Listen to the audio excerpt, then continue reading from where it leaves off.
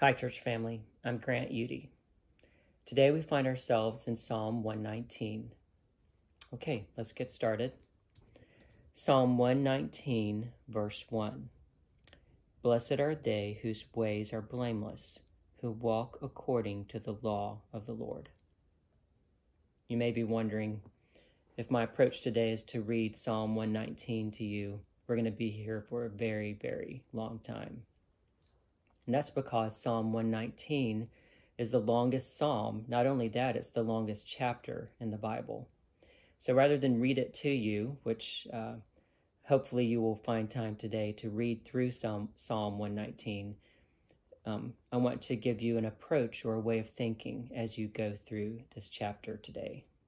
And the first of that is the theme, and I think you'll see that the theme of Psalm 119 is the Word of God. In fact, almost every verse has at least some reference to the Word of God. So be on the lookout for those references or synonyms for God's Word. Some of those might be His precepts or His decrees or His law. And so look for those as you read through the verses. The other thing is a recurring pattern that we see, and that is our actions or attitudes about God's Word, and when we do that, what is the result? So let's see that play out in several verses. So let's start, and actually we see that pattern in the verse 1 that I just read. It says, "Blessed are they whose ways are blameless, who walk according to the law of the Lord." So here we see that our action with regard to God's Word is to walk according to God's Word. And then the result of that is that we're blessed and that our way is blameless. Another verse that we see that pattern is in verse 11, which is actually the verse that we're memorizing this week. Verse 11 says, "I have hidden your word in my heart, that I might not sin against you." So here we see that the action is to hide God's word in our heart. The result of that is that we might not sin against God.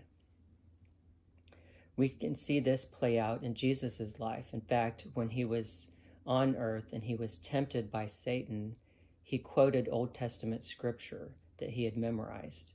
And that was his way of resisting temptation. And so I think this is, if we go through, we can see that God's word plays a great role in our hearts and our minds throughout the day. My prayer for you is also that as you read through Psalm 119, that God will bring one verse to mind or something that you can take with you and apply. For me, that was verse 20.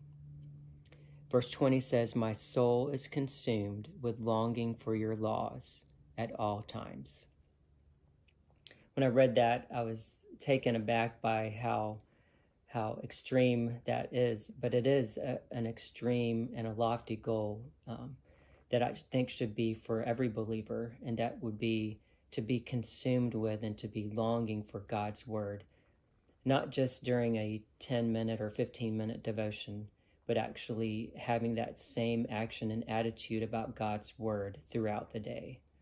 So my prayer for you and my hope is that as you read Psalm 119, that you will look for those attitudes and those actions with regard to God's word, apply those to your life, and that you will see the results of what are mentioned in this chapter.